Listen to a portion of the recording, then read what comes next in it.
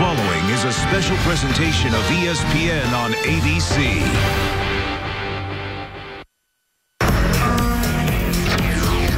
A sense of pride and determination pulsed through a city of heroes, of steel, craftsmanship, and soul beyond its music.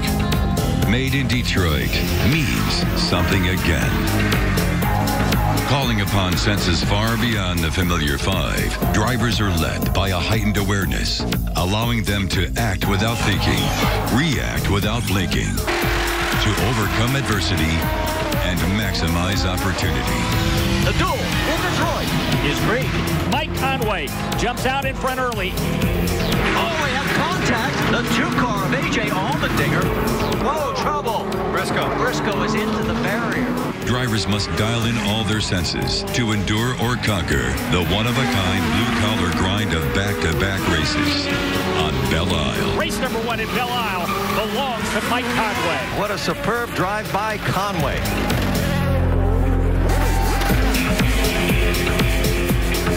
You're looking down at Belle Isle, Michigan. It is the largest public park in America, and it's the site for the second round of the duel in Detroit. And boy, if you were with us yesterday, we had ourselves one heck of a motorsporting race, as it was Mike Conway dominating up front and a lot of guys trying to catch him and making some great passes from behind. Eddie Cheever, Scott Goodyear. Eddie, let's first talk about Mike Conway. What a great drive yesterday. He had that very rare thing in racing, which is the perfect race. Every time he had to make a move, he did it quickly and cleanly. He definitely knew how to get by enemies in his way, as he does here with Hunter Ray, gets by him and then just disappears. He had the best car, and his pit stops were impeccable. His team did everything they had to do to win, but not only win, but win by a very large margin. The man in the middle there is Dale Coyne, his team owner, and what a story here. You know, Dale Coyne used to race cars himself, but it took him 25 years to win his first race. Now he's got first and third in the podium. Mike Conway, I think, has a great shot at repeating here today, Marty. Well, and as many of you were with us yesterday, you know that Mike Conway gave up racing on the ovals, and here's the reason why. 2 horrific crashes. In 2010, up into the catch fencing. Now you can watch, you can see that he drives up and over Ryan Hunter Ray at that time and into the catch fencing. He did that again in 2012, and he was smart enough at that time to say, you know something, I do not like racing on ovals. I have a road course background. I'm going to stick to road courses, and boy, he did a great job yesterday. And anybody out there who questions his decision, I would challenge you to climb into the cockpit and see how many times you want to fly into the catch fence like that before you would decide to climb out. Let's talk to the man who won yesterday and his teammate who finished third. They're with Rick DeBrule. Well, Mike Conway is so good. He was able to jump into a car he'd never driven before, with a team he'd never driven for before, and win the race. But he did it with a little help from his teammate. That's because he was able to use Justin Wilson's setup. And here's the question. You have a chance at a $50,000 payday today if you can win both races. Are you going to share any of that with Justin? Yeah, no, I think I need to. He's, you know, given me a great car all weekend, and it's, you know, been a pleasure to drive, and obviously a big thank you to Justin and the team for, you know, giving me such a great car. So, yeah, no, but 50,000 sounds pretty sweet. It will definitely, you know, pay some bills for a while. All right, let's talk to Justin, because Justin, I understand that you started with the same setup but moved away. Did you go back to the setup that now Mike's using? No, the cars are very similar, but I just drifted away slightly, and we did a little bit more this morning, and it feels even better. So it's just trying to find what suits, you know, the driver, and where we are now is what I like, and you know, just slight differences between myself and Mike, but otherwise they're pretty close. All right, Mike Conway, you'll notice, is still wearing his generic black and white driver suit. Maybe if he wins $50,000, he can hopefully get something a little better if he's back in that Sonny's car. Now for the guy who finished in between these two, well, he's standing by with Jamie Little. And Ryan Hunter Ray brought it home a second yesterday, but afterwards, Ryan, you told me the one place during the race that you were beat was that midsection, that middle stint. What can you do today to ensure that doesn't happen again?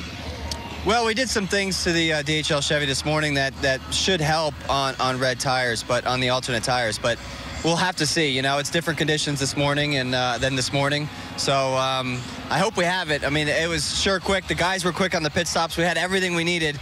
But Mike Conway was just a bit quicker, so on the reds. But I'll go down a couple sun drops here and get ready to go for a second race. All right, the defending series champion will roll off fourth today. Vince Welch.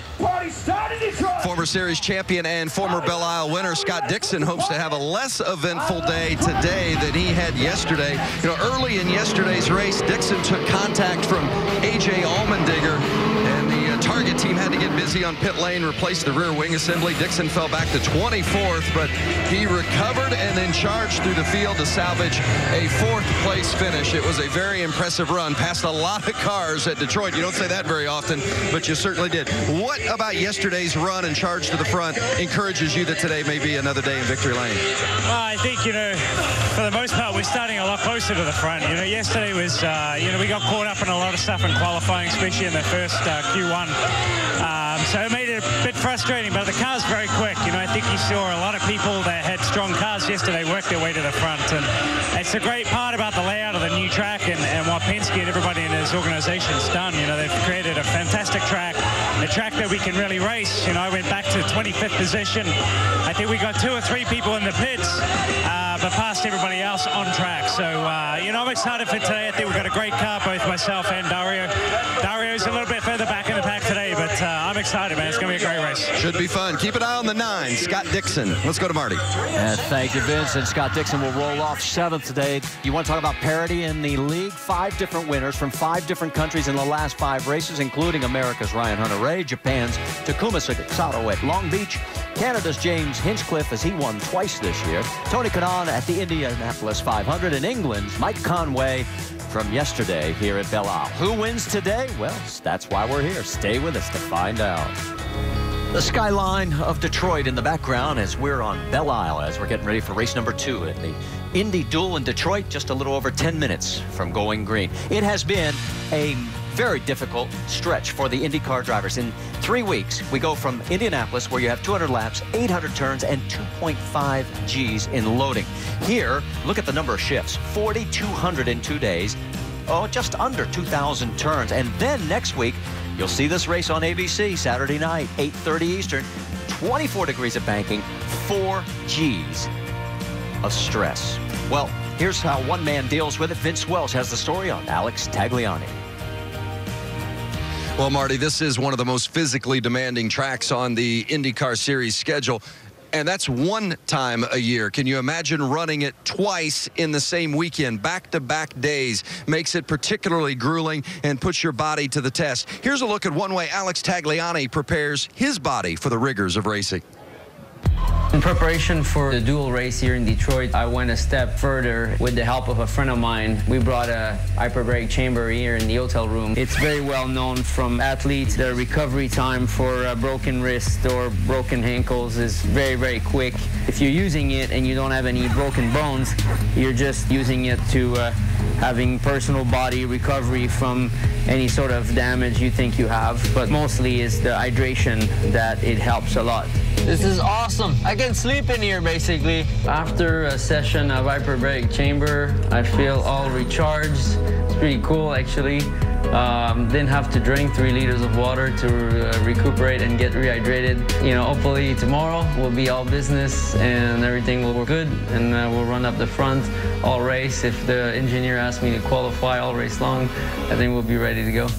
Family and friends. Today we would like it's impressive indeed, the level of health and fitness in the paddock area. Dario Franchitti, I don't want to say you're the, well, how about just the most experienced veteran, not the oldest guy? He's older than me. How difficult is it? It's tough enough at this place one day, but back-to-back, how tough is it? It's difficult, but a lot of work was done by everybody in the field leading up to this race. The big difference this week is we don't have the recovery time. Normally we've got a couple of days, so, everything was kind of compressed last night, and we just... I'm a little stiff today. I spoke to Dixon about it, the neck, just with the bumps here, but we're okay. Dario Franchitti, he's been a winner here before. Look to do it again today. Well, he's going to have his work cut out for him. He'll be starting 16th today as the rest of the field is looking towards chasing down Mike Conway. He won yesterday, and he'll start from pole today. Yesterday, we told you the first race was 1928 here in Detroit. F1 raced in Detroit 7 times. Bobby Rahal won the first Belle Isle race in 1992. Mike Conway, of course, won yesterday. Who wins today? Let's find out. Let's go trackside. Ladies and gentlemen, and now for the most famous words of motorsports, a custom that originated at the greatest spectacle in racing, the Indianapolis 500. Here to give the command, General Motors Chairman and CEO, Mr. Dan Ackerson. Drivers, start your engines.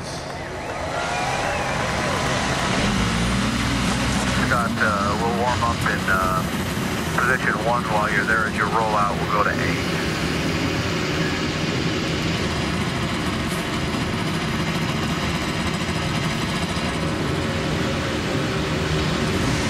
So the engines come to life in all 25 cars, and let's get a last-minute update from pit lane. Vince Welch, you're up.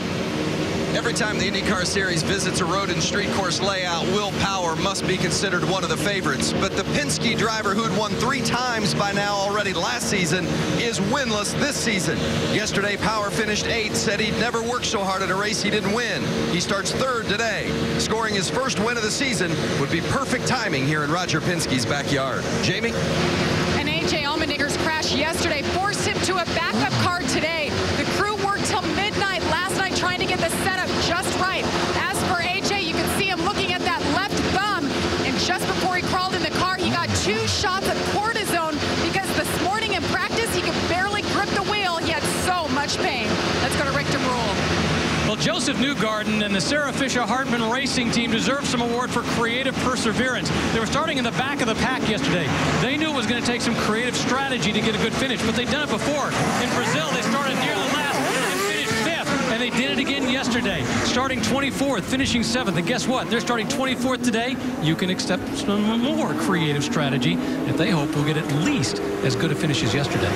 Thank you, Rick. And let's take a look at this course because that change they made, Scott, really paid dividends. Well, 14 turns and 2.36 miles, turns 1 and 2. A great place to pass going into turn 1. You can see the old course last year, 2012. This new run down to turn 3, a half a mile added on that run. Great place for passing. As you can see, all the cars here start to fan out. Great opportunity. You see everybody going on the inside. That run going up to turn 4. Another great opportunity. Roger Penske and team have done a great job of creating passing opportunities here on the tight Belle Isle track. Turns 4, 5, and that run up to 6 is very important. Coming off of 6, you need a great run going down the straightaway. Entering into turn 7 is a great passing zone. Got to get it done before you get into the fountain turns.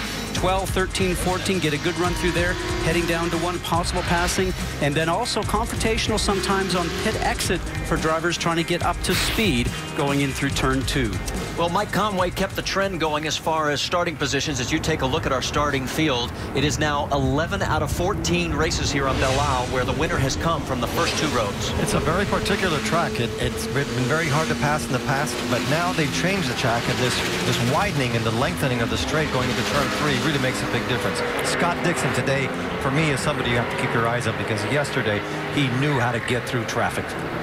Also, Scott, of the top 12 starters, only 2 have gone to the alternate red tires, and maybe we should explain the difference between the reds and the blacks. Well, the alternate red tires certainly give you more grip, but as we saw yesterday, those tires seem to fall off as they are designed to do. So teams have to come up with a perfect strategy, as Mike Conway's team did yesterday, of when to put those tires on versus the regular tires, which are the black sidewalls. We'll talk about that as we go throughout the event here today.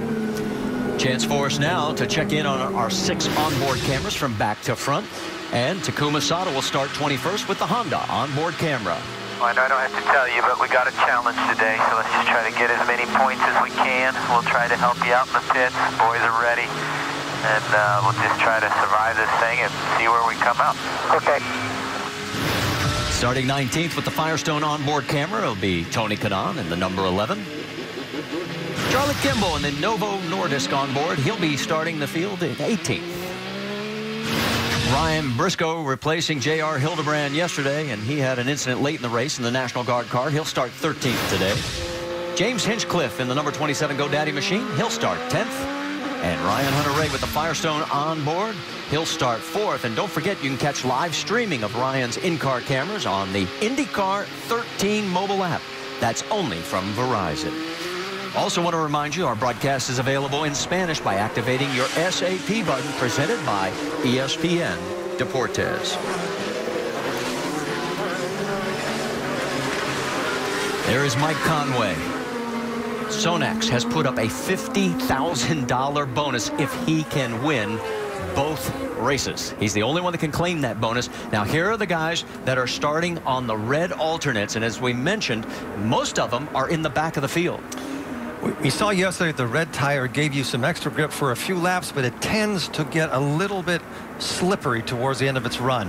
And they will make a big difference, Scott. I think how you choose to use those tires could play a very important part in the strategy. Yesterday, the ones that didn't use them at the wrong time seemed to be at a disadvantage. And Eddie, it is a little bit cooler here today, about 10 degrees, so we'll have to see if that plays into the factor of how the tires wear. But the track does have a little bit more rubber on it than we started the weekend with, because this is a temporary circuit. The track will change throughout the race here today. Dale Coyne finished first and third yesterday. There he is. He has just wiped that smile off his face because now it's back to business. What a day they had yesterday. Will they repeat it? Well, we're getting ready to find out. They make their way down towards the starting line. On the driver's right, you see the Sonny's number 18. That is our pole sitter, Mike Conway. Everybody on the restarts and the start picked the inside line. Everybody already starting to move. The second race. And the door in Detroit is green.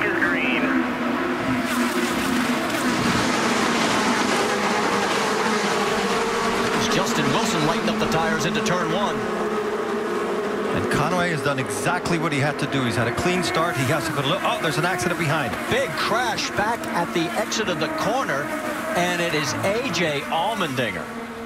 I'm wondering if that thumb had anything to do with it. He could barely grip anything. He just cannot get a break here. He had the similar problem at yesterday's race right at the start.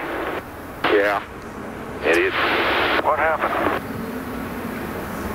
He's now taking his steering wheel off, which is where all the communication goes through. You hear Roger say what happened. We hopefully will have a replay for that. A.J. Allmendinger, absolutely one of the most talented drivers there is, both in open wheel, has done a great job, obviously, in NASCAR. With the past issues he's had here just recently, he wanted to come out and make this all right, especially getting a second chance for Roger Penske. Disappointment, you could hear that in his voice. Now let's look towards the back, and you can see that the back end of the car starts to come around Eddie just as he's trying to apply power, going up over that little bridge where there's a creek that runs underneath, and the back end stepped out. He tried to correct it, and when it came back over the far side of the hill, it got grip and took him into the wall. So that is something that the driver feels awful about right now, and especially 2 days in a row. But the captain has gone through a lot of these things, and he always supports the drivers. But at this point, I'm sure his mind has just turned over to the other drivers, and he has a race to win. But I'm sure that thumb that he had definitely didn't help him when he went to correct. Those corrections are made instantaneous. Now, while all this happened, as you saw, there is Will Power in front of Mike Conway. And we'll try and figure out how that came about, because our camera, of course, stayed on the crash farther back in the field with A.J. Allmendinger. But Will Power is our race leader as they've come across the stripe, and Joseph Newgarden decided to top off. Why not? If you're running behind, you ought to stop and get some fuel, because you never know. That little bit of fuel might make a big difference, as does Ed Carpenter. Both make their way back out on the track. Feels so bad for A.J. Allmendinger right now, a guy that wanted to do so much this weekend to prove to Roger that he should stay on his team. And to date, this is the last event that he had scheduled with Penske Racing. So for A.J. Allmendinger, yesterday ended on lap 1. Today ended on lap number 1. It's a weekend that he will definitely want to forget. All right, we're under our first caution for another first lap incident here involving A.J. Allmendinger at our Indy duel in Detroit. Now, Will Power is in front of Mike Conway, but IndyCar officials are reviewing to see if the pass was made after the caution came out. Now, take a look. You can see where Conway is, and there's the crash. Now, at that point, the officials would definitely fly the yellow flag, because there's obviously a lot of debris on the track, so it depends where and when Power passed Mike Conway. In relation to when the yellow flag came out. Exactly. So right now, race control is checking that out to see if Mike Conway and his Sonny's barbecue machine will end up staying in front on the restart, which is very important because track position is everything here. But then again, you don't want to let a guy like Will Power in front of you, because if he does, he's the best on a street course, road course, Eddie, as we've talked about. And certainly he could pull lead. Maybe he even knows that. He's just playing with Mike Conway right now by saying, I'll stay out here until they tell me to go back.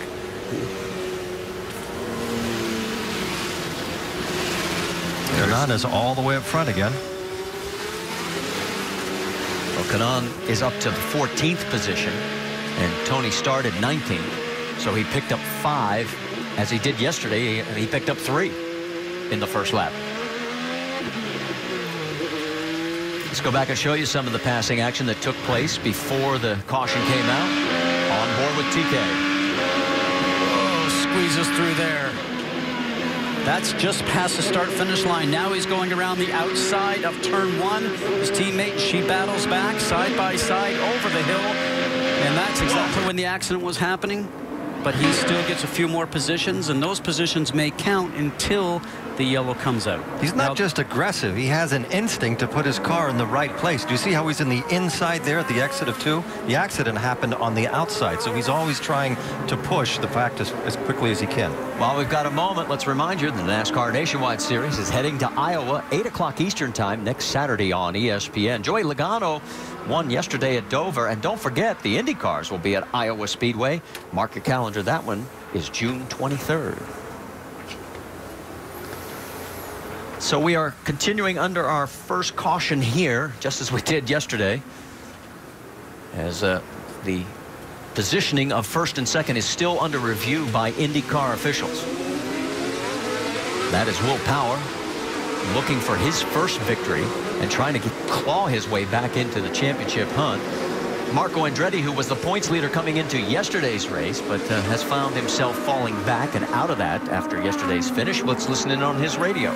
Okay, since you got such a good start, we're still thinking about stopping early, but now it's a little bit more different. Hang with the tires as long as you can and hold your position as long as you can, and then we'll decide when we come in.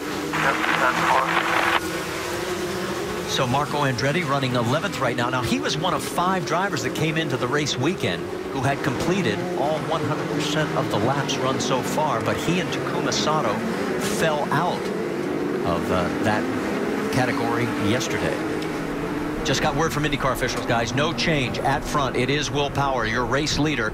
Mike Conway will line up on the outside as they make their way down towards the final turn. Up the straightaway. Green flag will be in the air. We'll be back to racing at Belle. Green, we're racing. Whoa, and look at the start by Conway. I would say it's game on for the lead. Conway gets through turn 2, gets through the center of the turn much better. You could see Power's car slip just a little bit. Now let's watch under braking going down to this new turn 3. Will Power just a superb braker. Does he catch up to Conway? Absolutely. Dixon's looking further. E.J. Vizo also goes around James Jakes. Now remember, Jakes started on the outside of the front row, and he's been going backwards ever since the start. Look at the pace that Conway has. He just picked up exactly from where he was yesterday. Heading down the straightaway. Just off the driver's left is the Detroit River, and you can see the gap already forming. Great shot from our helicopter. Up to 165 miles an hour, hard on the brakes through turn 7 here, entering into what we call the casino turns. All concrete, very rough. A lot of drivers talked about how they got pounded yesterday, but we're just very early into this race, so any aches and pains will only be amplified. This is a very important part of the race for all of the drivers because you have to find your rhythm as quickly as you can. If Conway can put a bigger gap with Power, Power will stop thinking about leading and be worried about who's behind him. Ryan Hunter-Reay as we ride on board. Let's just listen and watch him work that steering wheel. That's not good. He says he has a lot of understeer. So he's trying to get the car turned, and it won't turn enough for him. Very difficult on a road course to go fast. Maybe he'll get better. Michael Andretti telling him to get the pressures up, which happens after you run for a couple of laps, and maybe the car, the balance will change for him. James Jakes closing on E.J. Vizo. Vizo in that number 5 Citgo machine. Jakes right behind him in the number 16. And there is Dario Franchitti lurking. Well, James Jakes yesterday was not happy with the car at all once the race started. He had a great weekend, but he started on the red tires. Today, a different decision. They've changed the car a lot, and they're starting on the black tires, the harder tires. As a result, he feels more comfortable going into this race, and you can see he's much racier today than he was yesterday. And let's remind you, Conway is on the blacks leading right now. Then it's Power and Pagenaud running the reds. And then from 4th all the way down through 8th, everybody is back on the black primary tires.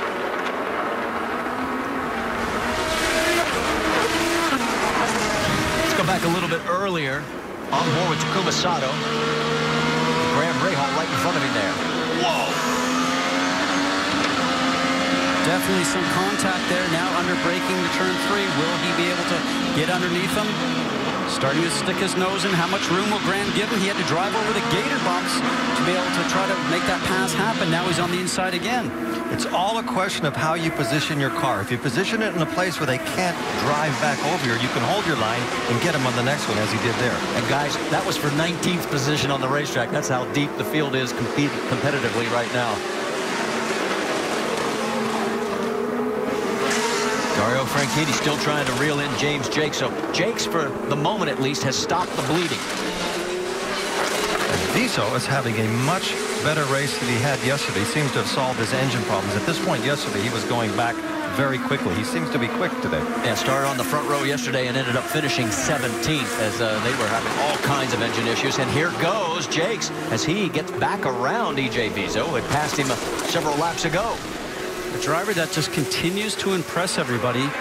Came over to this country, started to learn more about IndyCar racing, has been improved here for the last couple of years. And Jamie, you have more? Well, you guys mentioned that EJ Viso had problems yesterday. It was a mapping issue. The Chevy engineers had misplaced or put the mapping wrong, so they were able to download it, fix the problem. And on top of that, today, he said their car is much better handling than it was yesterday. Right now, he has the Iceman behind him. Dario Franchitti a little bit further back. Scott Dixon right there in the 9 car coming up strong. As we're going to have step aside just for a second. After a word from your ABC stations, we're back at Belle Isle. Oh, no, and a crash. Simona Di Silvestro just hit the wall as we return here to Belle Isle. This will be our second caution. That is in turn number 8 in the Fountain Complex. Simona was running 22nd at the time. We can tell you during the break that Andretti and Rahal both pitted, and here is the 10 car. Vince? Dario Franchitti, you see, taking off those reds and putting on the sticker blacks. Franchitti's car has been good in the early stages today, just as it was yesterday. Clean and away and a quick one. Tony Kanaan is in as well. Kanaan has been a big mover, up 7 spots before this yellow. Also in, Sebastian Bourdais, Vautier, Sato, and Newgarden. And look at the skid marks. That's the biggest accident we've seen here so far. Well, you know, it's interesting because they were battling in amongst all of them side by side, even when we were away on a break. And I'm just wondering if they ended up trying to go 2 abreast through the turn. Well, we're going to find out. We've got several angles of this incident. Just entering, and you know something, the car does not look like it's turning. Remember, Tony had that yesterday? We've seen 2 accidents like that. Yes. Happened to Tony Kanaan during the warm-up today, but nowhere near this kind of damage. No, the steering rack, we've had a couple of reports on that, and the car not turning. And that is just disappointing because Simona's such a talented driver. Let's watch on board here. And Charlie Kimball. See, that is just going straight.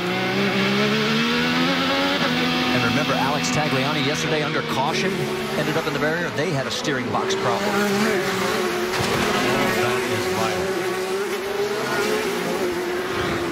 Check on Simona, make sure that she is A-OK, and she'll make the mandatory trip to the infield care center. It almost looks like they turn in not even half a lane off, and they get absolutely no grip from the concrete. And that half a lane off, remember, there's sometimes all the rubber that's coming off the tires from when they're wearing the marbles, as we call it, gets offline. So sometimes that happens, but it's early in the race, Eddie, so I'm not sure that we have that much rubber down, that marbles that's usually accumulated onto the racetrack. Well, remember we talked about was 5 yesterday. It's now down to 2 because Simona will not complete every lap today. So now it's just Elio and Scott Dixon left. Keep an eye. We think maybe something may have come off her car. Oh, yes. So that is into turn number 7. The crash happened in turn 8. Yeah, and that was on the right front, you know, something, and that looks just like a filler plate. So I'm just wondering if the tire was flattened when she tried to turn and the car did not respond. So it just understeered into the wall. So we'll have to get a report from the team on that. But disappointing for Simona. That is quite a hit. Well, this is still going to take some time to clean up, so as they continue under caution. We had 3 cautions yesterday. We're under our second today with just 10 laps complete. Still under our second caution, we have caught up with Simona Di Silvestro. Let's find out what happened, Rick DeBrule. Yeah, back here in pit lane. That was a hard hit. We have to ask first, how are you okay? I'm all right. You know, it's definitely hard because there was no tires there, but not really sure what happened. You know, I went into the corner and like we just wouldn't turn, and we hit like into the wall like straight ahead. So yeah, I don't know. No indication whether it was a flat tire, because we can see something. It looks like you're going through here and it looks like you're hitting something, and then it flies back up. But once again, no indication in your car. When you went into the turn, there was just no grip. Yeah, nothing. Like the tire just kind of locked up and it turned and it wouldn't turn. So we kind of went straight into the wall. And, you know, it was frustrating because I think we were moving forward. We had an okay car. You know, the nuclear clean energy car was okay. So, yeah, it's really frustrating because we're not quite sure what happened. And, you know, it was at the beginning of the race. So it's really annoying when you're out so early. Yeah, and unfortunately that ends Simona's streak of finishing every lap of every race so far this season. It has been tough for those 5. There's only 2 that are still standing that have completed every lap. That's Elio Castroneves and Scott Dixon. And Simona, she's a very talented race car. She in a is. circus like this, she really gets the job done. It's horrible to see something like that happen so early on in the race. You know what I always recall back a few years ago where Simona was chasing Tony Kanaan at St. Petersburg, and Tony was doing a lot of blocking, and then they end up on the same team together. And I would have loved to have been a fly in the wall in the trailer when these two first started working together. They get along great now. In fact, Tony's trying to get Simona fixed up with a boyfriend, and back at Indianapolis it started. In fact, she said she was getting complete resumes from gentlemen suitors. Right now, let's get back to the challenge at hand. Here comes Mike Conway, the race leader, again choosing driver's right. Will Power right alongside. Then it's Pagenaud, Hunter Ray, Jakes, and Dixon. Green, green. You heard it.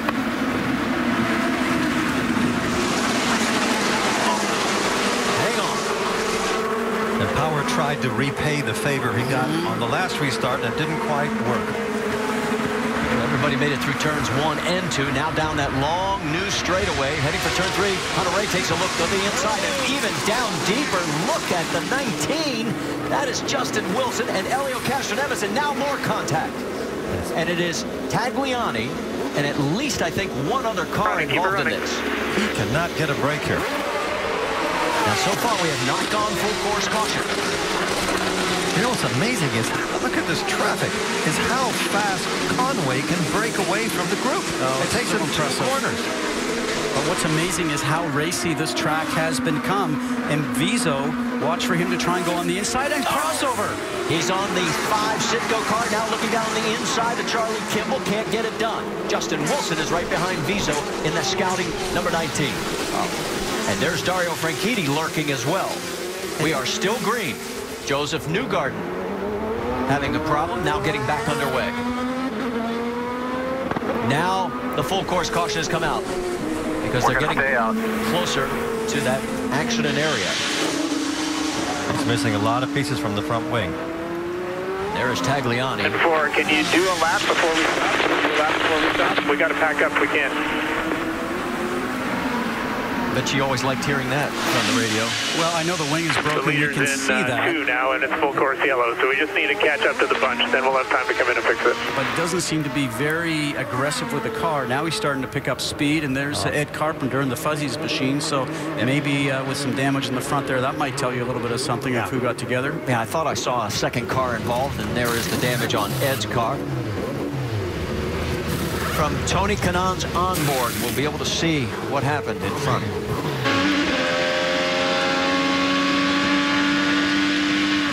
Under braking. Oh, and watch this. Ed Carpenter coming in too fast, coming into turn 3, ends up getting into the back. And there was a third car that got involved in that at the end. But you have to sort of pace yourself, don't you, Eddie, when you're going into the turn, because you know it's going to accordion. Everybody's coming up the turn. They got to stop. It's lap 1. The tires are cold. You don't have grip. So much of that goes on. You have to prepare when you go into the turn for that. And Alex Tagliani has made it to pit lane. Vince? Well, what a frustrating weekend it's been for Tagliani. Had that steering box issue yesterday that ended his race early, left him with a very sore and swollen left hand as well. Had some real pain from that hand. As you see now, they're going to remove that front wing assembly due to the contact. They'll put another one on, investigating the rest of the car to make sure no other significant damage is done. But it looks like Tagliani's going to be able to get out and back under power. That definitely was not his fault. He got caught up in Ed's mistake under braking, but the mistake that you can make on these circuits is that you focus only on the car that's in front of you. Right. You have to look at least 50 to 100 yards every now and again to see if there is that accordion effect that you were talking about. And things on these street circuits happen very, very quickly. Tagliani's going to have to hustle to catch back up to this field because, as you can see, yesterday, 3 cautions. Today, 3 cautions. We're getting ready to go back to green flag racing. And again, it'll be Conway, driver's right. Then it'll be Will Power, Pagano, Ryan Hunter-Reay, Dixon is 5th, James Jakes, Castroneves, Kimball, Vizo, and Wilson. That's your top 10. Hang on. Power goes on the inside to protect people coming and trying to dive into him on turn 1. Nice, smart move. Defensive driving there. And there goes Conway again. He's already has 50, maybe 100 feet in 3 corners. Pagano on the outside, the blue and white car. Can't get it done. And Dixon is moved up. Castroneves. Oh, and there's contact with Vizo's wing. So Castroneves' right rear tire caught that wing. We'll have to see if it affects Elio's car. So E.J. Vizo has damage. You know, Eddie, when we drove here, this place was always very confrontational, but it just seems more so now with all the drivers trying to go for the same spot. That piece of front wing can puncture a tire. Yeah, I'm not his. If that hangs on. Down into turn 7. Look at this side-by-side action. Kanaan on the outside. And now he has the inside. Tony Kanaan. That's Tristan Vautier right alongside. Whoa, and he got close to the wall. That is brilliant driving. And that's a spot that's meant for 1 line, and these guys got 2 trying to fit in the same spot. Yeah, that mountain section's not known for passing. And it's concrete. There's no grip there. Slot 8. Oh, and now it finally broke off, so now there's debris on the track, and he almost made it to pit lane. Slot 8 on fuel, slot 8. So Vizo makes it to pit lane. He's heading towards Jamie Little. And they will take off that front nose and replace it, and they will put black sticker tires on. The car has been pretty good to that point until the contact. He hasn't said anything else about the way the car was handling, just that damage they wanted to replace here. Meanwhile, we've got great action on the track, Marty. As they continue to work on the left side of your screen, you can see that at least for the moment, it has settled down, and this may be the first time all race long. But that has happened at every restart that we've had today. They've been all bunched up. This track is so narrow and there's so little track that they can't decide or they can't find the right line. But once they string themselves out, you're really only fighting for a second place because Conway already has a 2.7-second advantage over Power. Riding on board with James Hinchcliffe. Watch as he works the wheel. Oh, Ryan Hunter-Reay has damage to his car. So our defending series champion looks like the whole right front. Try to make it back. Try to make it back. He is. That's in the general area where Simona Di Silvestro had her incident. Now, we are not full course caution. Oh no, he hit the wall going in. And then, same place. That's the same accident that Franchitti had. That's right. Wow. This place is so narrow. Unforgiving is the best term for this. Hits the wall, doesn't stop, and keeps on going. I got to get the pit lane, folks. There you go. Oh, did you see that steering wheel snap? Again, did you see him take his hands off the wheel? Hits the wall and then goes directly for it. This car is not going to be repairable, guys. But that did not happen to Simona Di Silvestro. She did not hit that wall turning in. She just went straight. No, she maybe had a flat tire. And Ryan Hunter-Reay talking on the radio saying this thing is done, guys. It is almost undrivable. As you saw him, it's like a crappy car. He's talking on the radio. He said, sorry, guys. I just cracked the wall, got the under tray there. He came into this race after yesterday's second place finish. He was only 3 points back in the championship hunt. So tough day here. He's going to barely make it into his pit box slowly. 2 more to go. They'll assess the damage here and see if there's any chance they can get it good enough to get out and gain some points here. And one thing that Ryan Hunter-Reay will now be praying for, that Mike Conway wins the race, because he is not in the championship battle, and he will take those all valuable first place points if he wins 2 days in a row. Conway now has a 4.7 second advantage on Will Power. And that's what it looks like on your screen. And Power then also has about 3 seconds over Simon Pagenaud in third. Scott Dixon has clawed his way up to fourth, and James Jakes is holding station now after falling back from the front row. He's running fifth. Fourth caution for debris.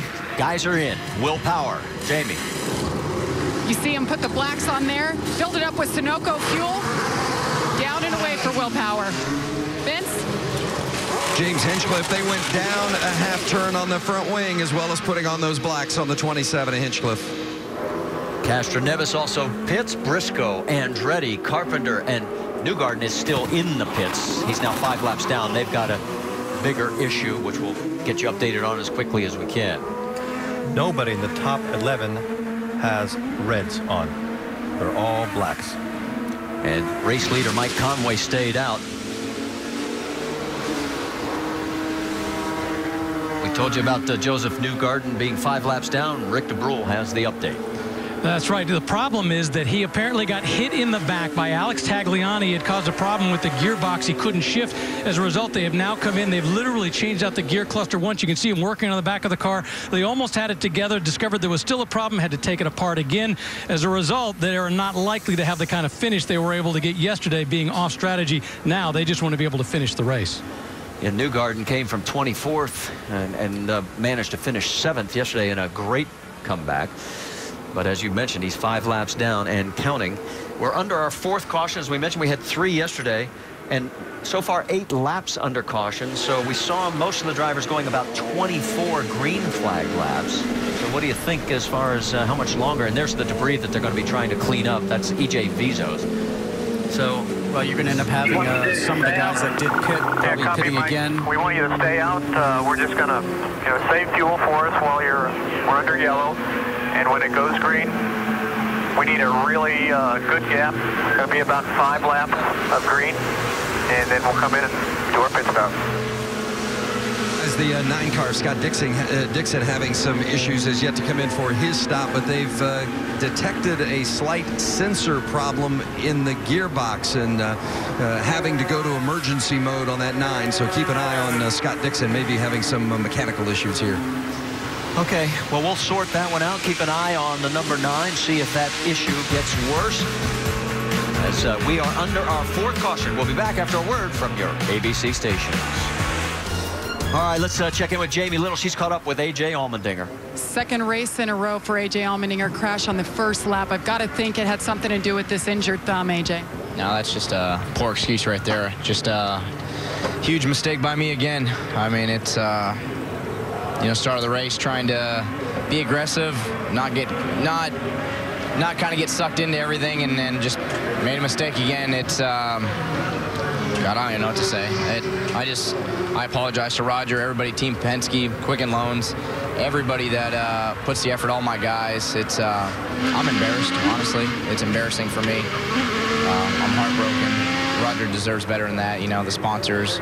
Such a great event here at Detroit. Bud Denkner, everybody's put on such a great event. It's, I don't know where I go from here.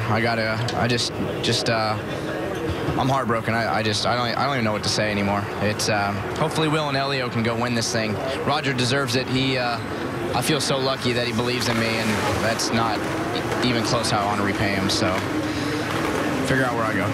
All right, A.J. Allmendinger will be back in the Sprint Cup Series next weekend, and we are going green again, Marty. You can hear the disappointment as it is Mike Conway with Scott Dixon right alongside. Now the top 4 have yet to pit. Kimball and Wilson as well as Dixon and Conway are back to green. For the 67, he's a strike. Oh, look at the dive by Will Power in that Verizon number 12. Now, Will Power did stop, so he's on a different fuel strategy, some new tires, more grip. always very aggressive. And there goes Conway again. Power pitted on lap 20. You're right. Conway is pulled away again. There he is underneath. Power under. Oh! Car into the wall. It's Sato. So Takuma Sato. Okay, keep it running. Put it in reverse if you can. Ran out of fuel yesterday and now runs it into the wall at turn 3. It's dead. Okay. Remember, he's got to stay in the car. Remember, he got out of the car yesterday. Stay in the car, buddy. Stay in the car. Keep your belts on. He was...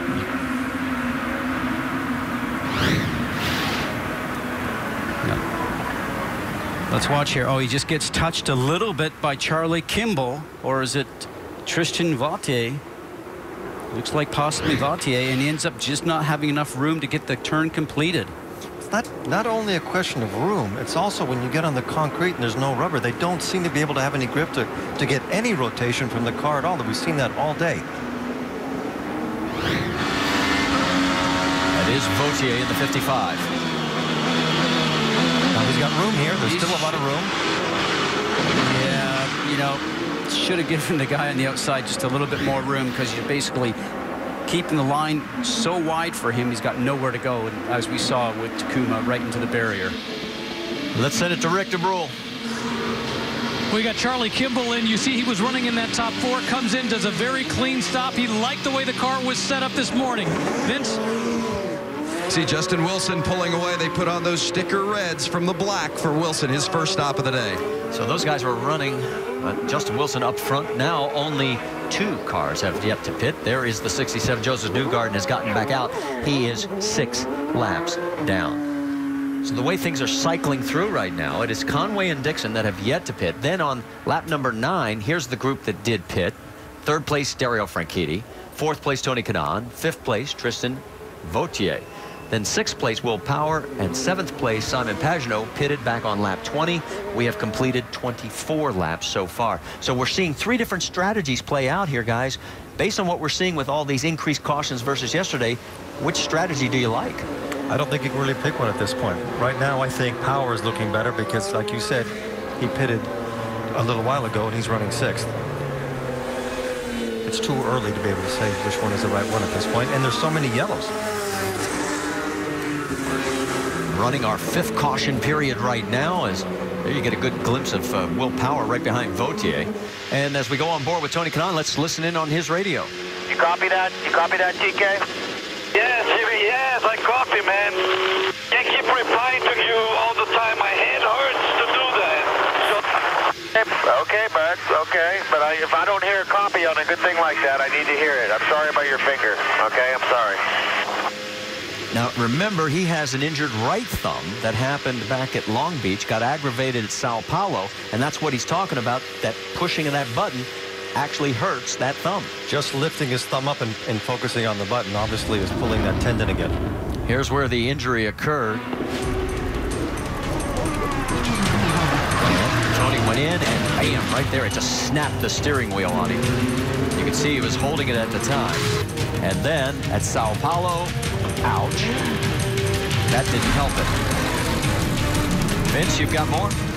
Well, you see in that video, Ryan Harbour working with Kanaan, taping that hand. Harbour from St. Vincent Sports Performance in Indianapolis travels with Kanaan all the time. So they've certainly given that thumb plenty of attention after yesterday's race, giving it treatment, ice, massage, and wrap. Kanaan on the move. He's up to 4th. It's the second half of the duel at Belle Isle. A little update on Ryan Hunter-Reay back in the garage area right now working on his race car. Now, I just talked to Michael Andretti. He told me they are going to be able to repair it enough to get him back out. The damage, you see the guys working on the right front. The right side is where all the damage was from the front to the back. They replaced both wings, suspension, all kinds of components. But Michael said at this rate with so many cautions, if they can just get him back out there, they can salvage some points. And we're going green. Let's go back to Marty. He's 8 laps down right now and 15 points out of first place as they run on the racetrack. We're getting ready to go back to green flag racing. Now remember, the first 2 have yet to pit, and we are getting ready to complete lap number 27. It is Conway on the inside, Dixon right alongside, then Franchitti, Kanaan, Vautier. That's your top 5. Green, green, green.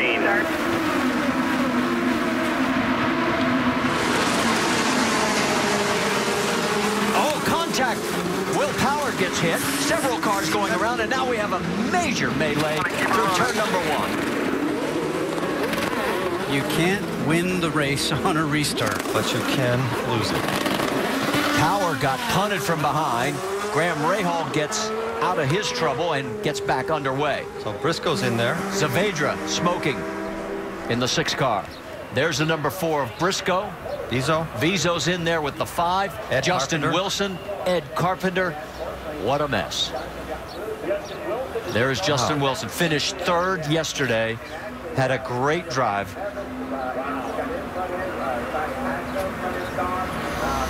There's Ryan Briscoe. He had a pretty good run going yesterday until he hit the wall late in the day.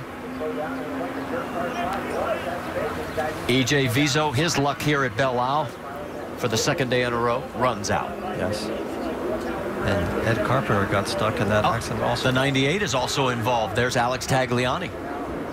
Boy, he is. You couldn't even see there from are that so one many shot. cars, you can't see who's packed in there. No, I was going to say he's at the front of the parking garage, isn't he? He has no chance of getting out in the valet. He has had the most horrible of weekends here. I don't understand on a start like that. You've got to get yourself through the first couple of turns and spread yourself out, especially now that we have that long run going down to turn 3. That's the time to get yourself situated so you have the opportunity to pass. It looks like Briscoe wants them to try to get him refired. I was looking at his car from the distance there. He wanted to do that exactly, Marty, before the cars came around, so he didn't lose a lap. Unfortunately, that's not happening. Because this many cars are in it, even if we get back out, we'll Let's go back and show you what happened here on this restart that brought out our 6th caution, double what we had yesterday. Looking for the guilty party. You're right. Everybody's spread out. Let's see what's happening. There it is. It's a car that's on, and he gets through with it. Isn't that always the way it generally happens? So we'll have to get a different view to see exactly who that was. So was that Castro Neves that got bumped from behind? No, it was Will Power. Will Power. And it was Sebastian Bourdais in the 7 that got him. NASCAR style. Then there was no room. There was no room to pass. 1, 2, 3, 4. There's 8 cars. Just drives in a little bit deep. Remember, we talked about how bumpy the surface is here, but he just got into the back end of Will Power and started to drive him around. He had nowhere to go, and then everybody else just had block lanes. I have never seen something like that on a street course.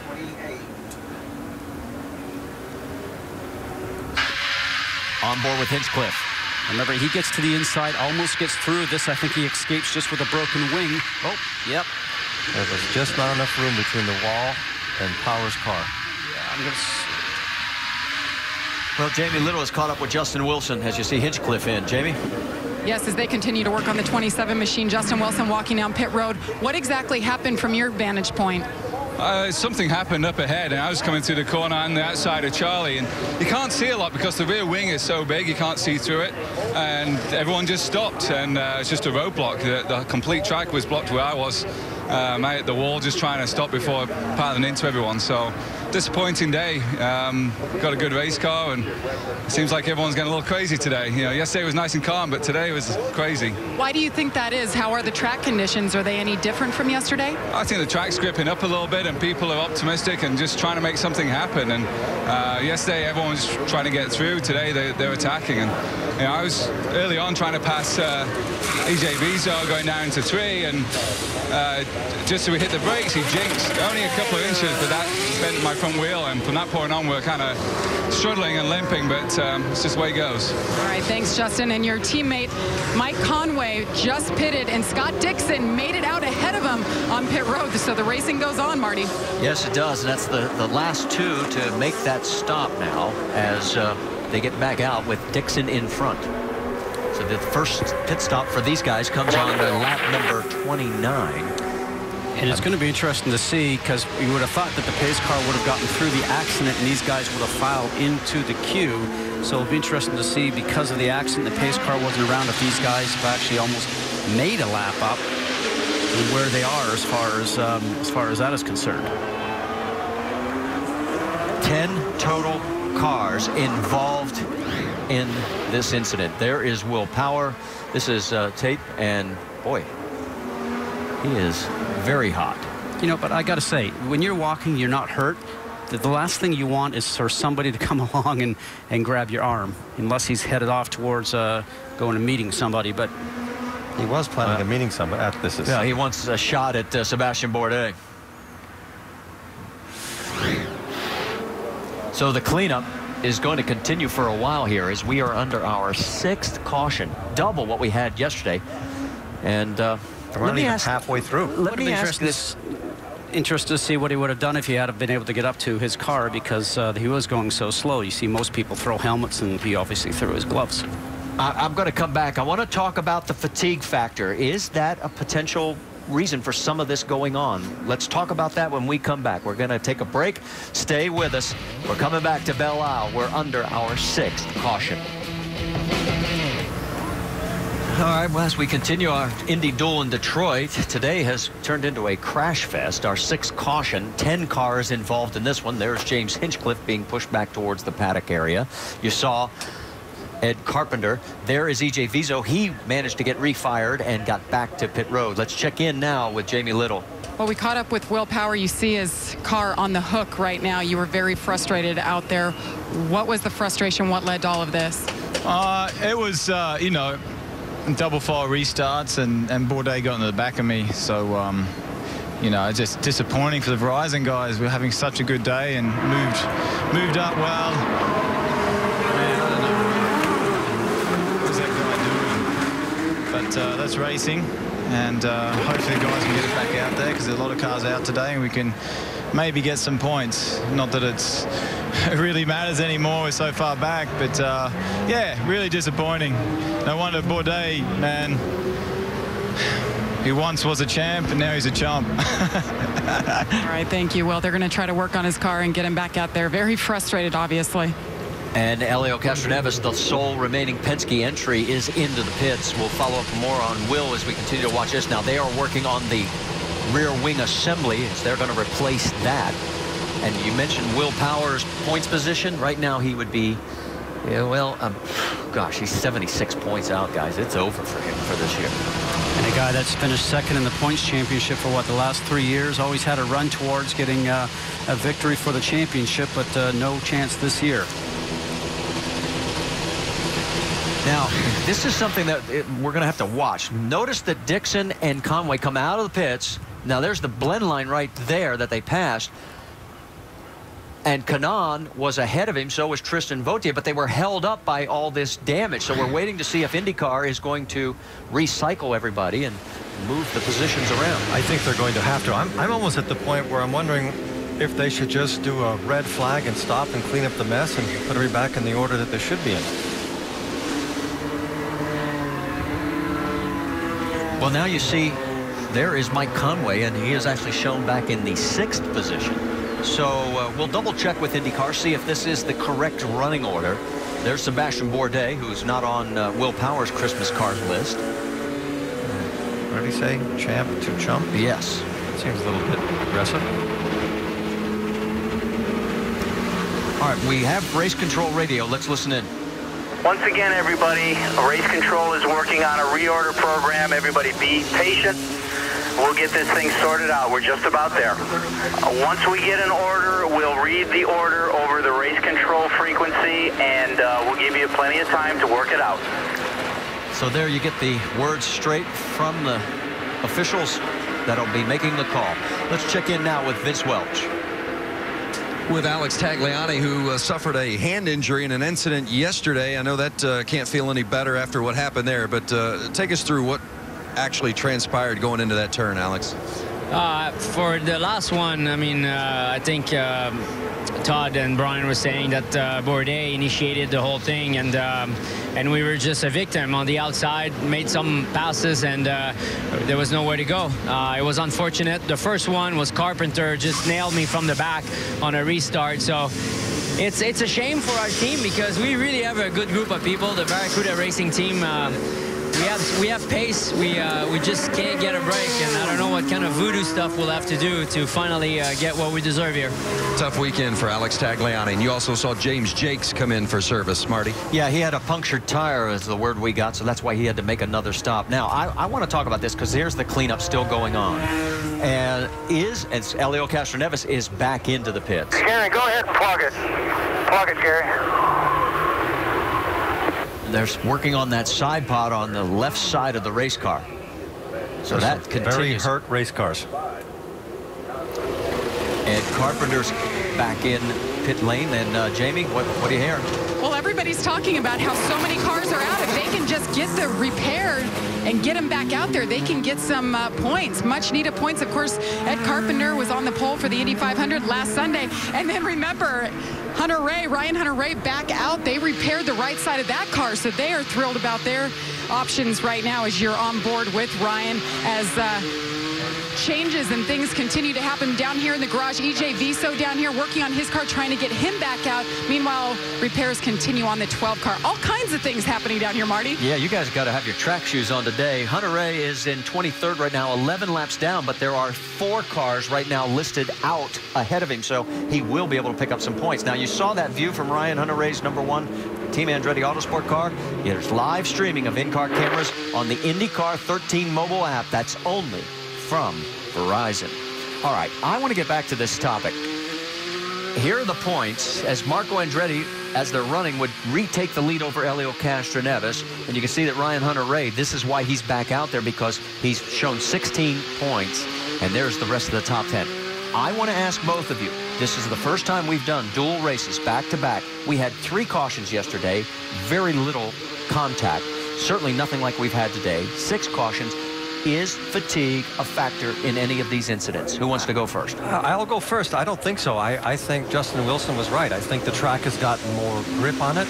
Concrete is very slippery when you run the first day like they did, and there was only one line. But today everybody is angry that Conley went out and did what he did, and now everybody is pushing as hard as they can.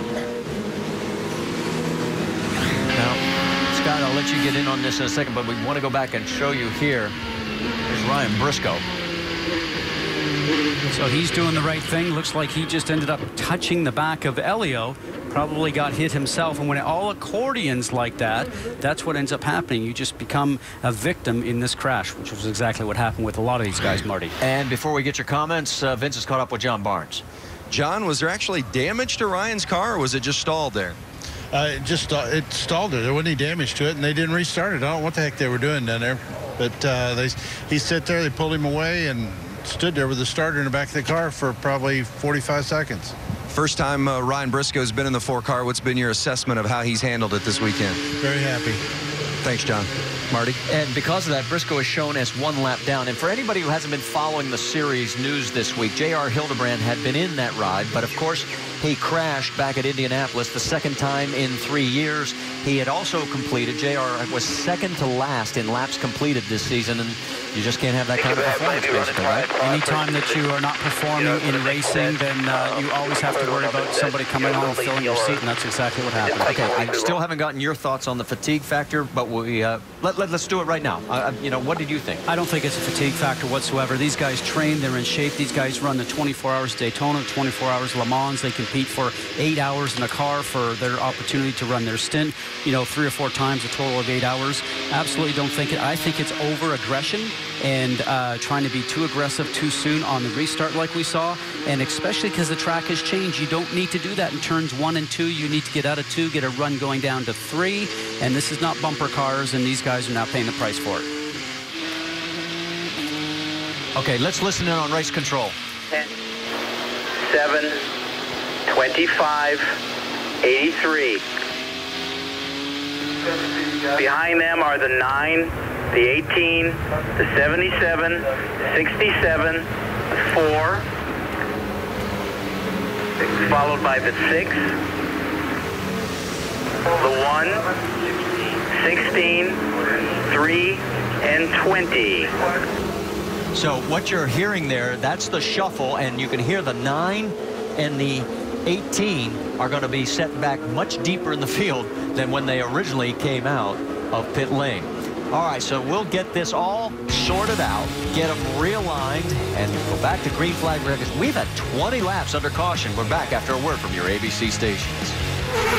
So we are halfway, 35 down, 35 to go. Let's give you the Mother's Race rundown, and another bad day on lap number 1 for A.J. Allmendinger. Second race in a row where he hits the wall and takes himself out of the race. He put the blame squarely on himself.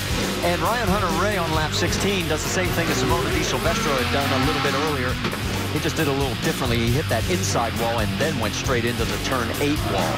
Then what has put us under our 6th caution, a 10-lap melee, started when the 7 of Sebastian Bourdais got into the 12, and then pick your poison because very few made it through totally unscathed.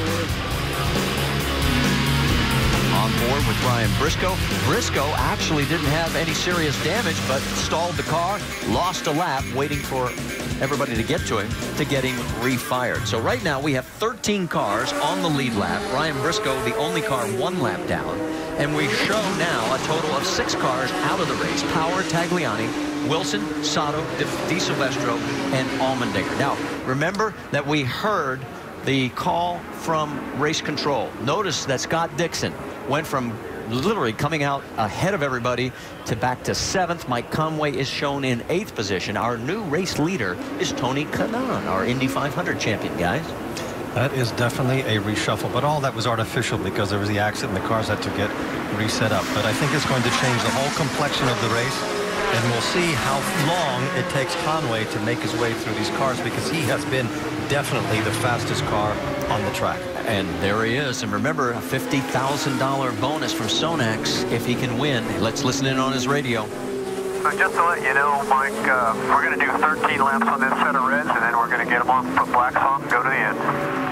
You're P8 right now, or will be P8. And everybody in front of you is either going to have to stop twice or save a lot of fuel. So I think we're not looking too bad, actually.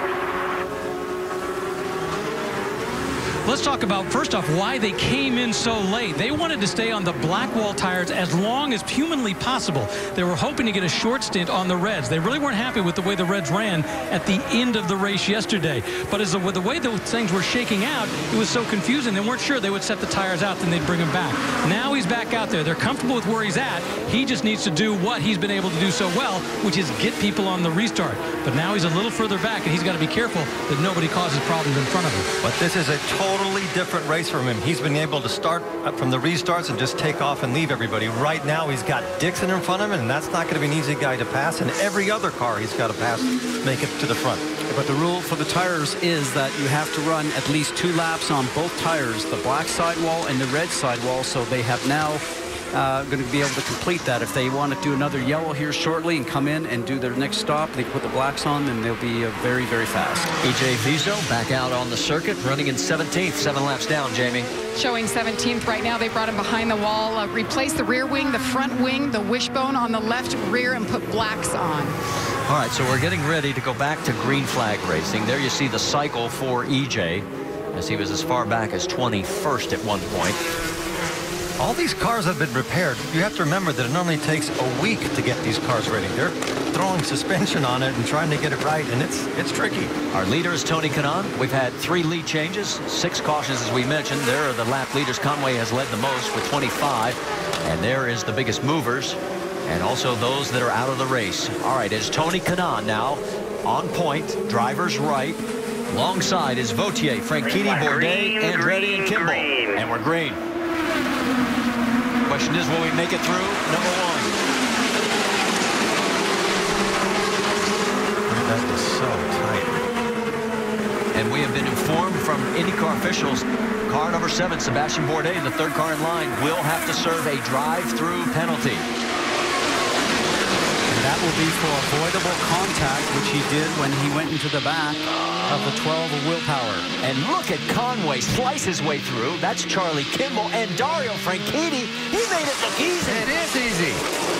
Oh, it is not easy, but he's making it look easy. For him, it's easy today. Oh, man, this guy is driving like we haven't seen somebody drive in so long. He made mincemeat of 3 Ganassi cars, just 1, 2, 3. Oh, unreal. Keep your eye on that 18. Look at this. This is all top 4. And Charlie Kimball going after Dario Franchitti, and he's got him. You see Dario getting a little loose there.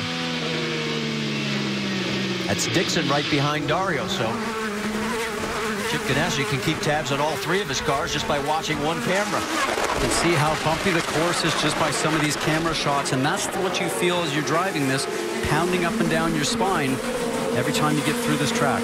And here comes the drive-through penalty now, being served by Sebastian Bourdais. And Conway is now third. Just drive through, do not come in. And he has to go at 50 miles an hour. Meanwhile, Tony Kanaan still out in front. But both those guys in front are going to need to pit here very shortly, leaving Conway back up on point. Vautier taking a look, and he's going to try and go for the lead, and he has it. So Tristan Vautier, the rookie, gets around Tony Kanaan. Well, it's interesting because Vautier during this race has not been saying that his car is that good. He's kind of been struggling with it, but the race has come to him, and now he's in the lead. But look who's right behind him. Conway almost collected the wall. I'm not so sure. He just didn't tag it, to be honest with you. Well, he doesn't look like he's slowing down, that's for sure. I have never seen a car cut through traffic like that. Dixon got around Dario Franchitti, so Dario's got an ill-handling machine right now. And Dixon trying to pull up on teammate Charlie Kimball. On board with Kimball.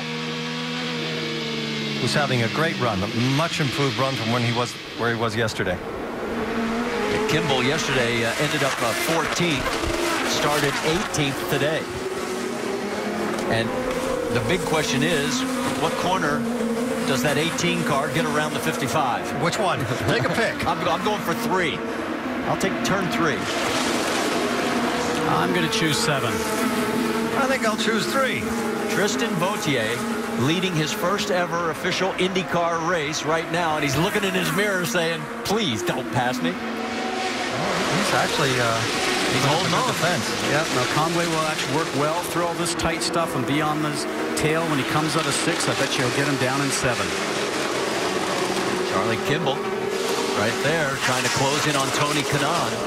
And there you see Scott Dixon as well. Now here we go through turn 6. This is the second long straightaway. And you found an interesting statistic on straightaways, didn't you? Well, if you combine these two, it's almost the same length as the race they have in Brazil. So it's long, but it's not that long. Vautier last pitted on lap number 9. We are working lap number 40.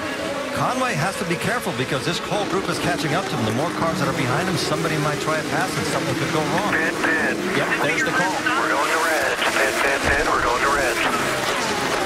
That is Vautier's team telling him to pit, and he makes the turn. And will he come in? Yes, he does. Well, Vautier has a record. He's the only guy that wasn't passed on the track today by Conway. Okay, just so we understand to see what happens with race control, he entered into the pits. Go ahead, Rick. Yeah, yesterday Vautier called his car a nightmare. Today, working much better. They're hoping they can get a fuel in and send him out, and that this will be his last pit stop for the day.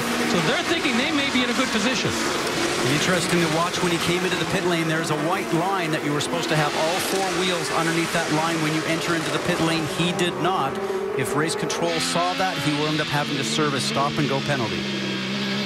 On wires right now with Charlie Kimball, and Kimball has moved into the 3rd position, and he is doing a fine job of holding off teammate Scott Dixon. Vastly improved from yesterday. Very aggressive, and as you said, he's in front of his 2 teammates, Dixon and Franchitti. And not only is he in front, Scott, he's almost pulling away and trying to make a pass at Kanaan. Well, and Charlie finished 4th back at Barber and 21st at Long Beach and 10th back at Brazil. Rick? Well, at that last restart, they were on the radio reminding him about the push to pass, say this was the place to use it, make sure you can use it best. And think about this, last weekend at Indy, he was sick on Friday and Saturday, made it through the race, but he said he couldn't really eat full food, that is, until Tuesday. So he was sick the first part of this week. He finally got better, and now he's doing great in the car. All right, Rick, thanks for the update as Charlie Kimball continues to... Now, you mentioned push to pass. He has 4 left. Now, if we go back and take a look a little bit earlier and look at Conway, and then watch this move.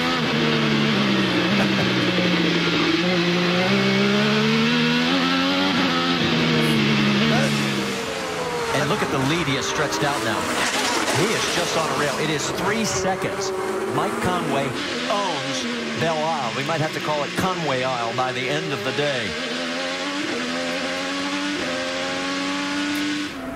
There goes your race leader. Here comes Tony Kanaan. We know he's going to have to stop in the not-too-distant future. We'll go side by side, so you won't miss a thing. Charlie Kimball has taken over second place, as you saw on side by side. He inherited the position when Tony Kanaan had to pit, as he was running a little low on that precious thing called fuel. And right behind Kimball, it is Scott Dixon, and then Dario Franchitti, Pagenaud, and Rahal. That is your top 6. Kanaan came back out in 12th. Kimball has dramatically closed the gap on Conway. He's 1.5 seconds before. Kimball can see him now. Dario Franchitti peels off and heads down pit road. Scott, do you think he's trying to save fuel? Vince, let's take it to you. Dario Franchitti has really liked his race car, but he says the problem is the fact that when they first get out after taking fresh tires, he doesn't have any grip. 4 black stickers and Sunoco fuel for Franchitti. Let's see if the grip's a little better at the beginning of this stint. Now 26 to go, and with our history of cautions today, that could be and should be his last stop. That's close. That's cutting it very, very close. It's actually 1. Everybody made 24 yesterday, so if he gets one more caution for 2 laps, it should be from what we've seen here today, I'd be a big better on that one. There'll be 16 or 17 to go. You've done 6 laps now. Look at Kimball closing the gap. At one point, it was like 4 seconds, and now it's down to 4/10. And they both have the red sidewall tires on, so the ones that offer more grip. It makes you wonder, because Conway came out so quick and aggressive. Did he overheat the tires? You see him fighting with the car to try and get the power down, going onto the straightaway, and maybe a little slower in the middle of the turns. Simon Pagenaud getting around Scott Dixon. So the man who led every lap at the race here at Belle Isle last year, Scott Dixon, gets bumped back to 4th. Pagenaud, very competitive driver. As we see him, as you mentioned, just get ahead of Scott Dixon.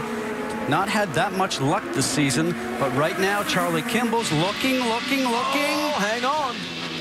And down aggressive. Can he make it stick? It looks like for the first time in 2 races, the 18 car got passed.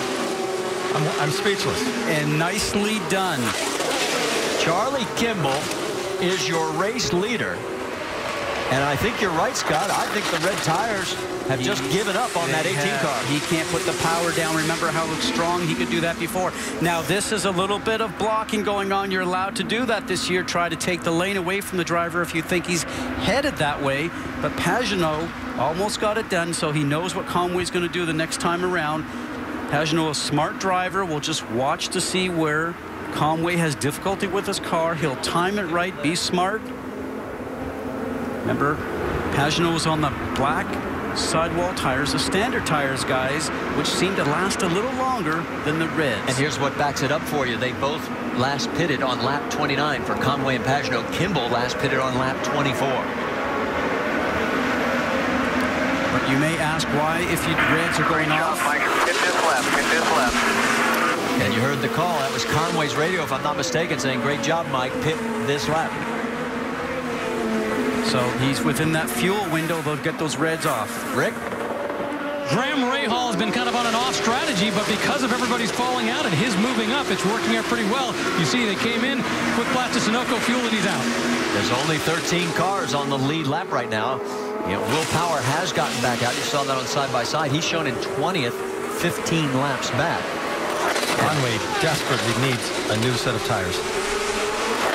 There's Sebastian Saavedra in the 6 car. Now remember, he crashed out of yesterday's race, and he's got a good run going. He's running 5th. Here we go, down the straightaway. This time Pagenaud has the inside line, and he's going to take the spot. And it looked like also Saavedra was about ready to start his move on Dixon. I wouldn't be surprised. Yes, he's got that one completed. So moves Saavedra up as well. Here comes Marco Andretti as he's trying to put some pressure on. 24 laps to go.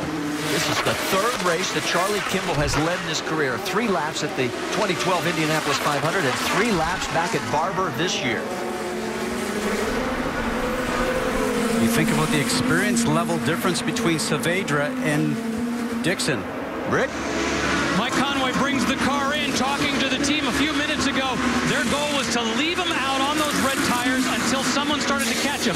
As soon as that happened, they brought him in for tires, Sunoco fuel, and he's back out. Now he wants to go fast. Dixon says the car is just too loose. They made a front wing adjustment, put on the blacks, took off the reds. Wait to see where these cycle in, and it looks like, I think Conway got out ahead of Dixon. Meanwhile, Charlie Kimball stays out. Now Simon Pagenaud cycles into second. Now he's good for fuel all the way to the end. So Conway back on the blacks.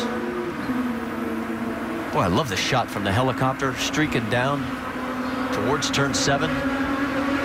Pagenaud closes a little bit. The big question is now, when will these two pit? Pagenaud has 5 laps in hand over Kimball. If Kimball comes in, then Pagenaud needs to be able to try and go as quickly as possible for those next few laps before he has to pit to try and stretch a lead out the guys that are behind him. Eddie, White, we can't show it right now because we want to keep our camera right here, but James Jakes, who last pitted on lap 32, has moved into 3rd place. And Mark Andretti's moved into 4th. So give you an idea what that gap looks like. Now we'll get a chance to show you. So remember, James Jakes backing up early in this race. Well, now he is coming forward. And there is Marco Andretti right behind him. Marco had a miserable day yesterday, and today didn't start out much better, but here he is. He's in the mix. He's been doing that a lot this year. He always comes through at the end of the race. He's become a lot more patient than he had been in the past. So those two are going after each other for 3rd. And here is the battle for the race lead as Charlie Kimball continues to lead. He has now led 3 laps. And he's 0.3 of a second ahead. That is nothing. 5 different leaders today. Okay, we're going to want you to pit this time. Pit this time. Hustle, hustle. I always love that when they tell you from the pit lane, hustle, hustle. What do you think I've been doing out here? Gee, why didn't you tell me earlier? Yeah. So Kimball is laying out. They told him to pit this time, and it does look like he's hustling.